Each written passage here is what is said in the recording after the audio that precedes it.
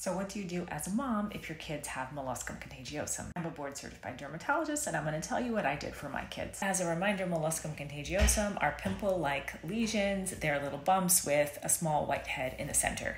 So one of the first things that I did was cryotherapy, shot each little spot with a little bit of liquid nitrogen. It's very cold, but usually it's really effective. For most patients, it goes away a few weeks after that.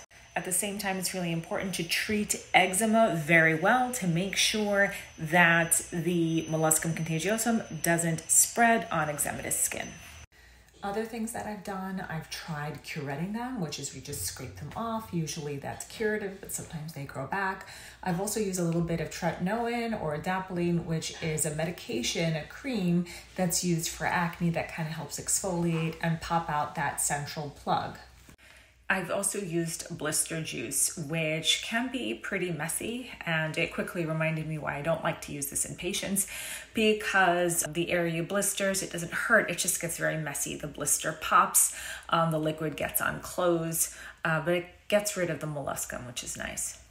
The latest treatment that I've tried was cimetidine. The areas look like really bad eczema. That's called the beginning of the end sign or boat sign, B-O-T-E.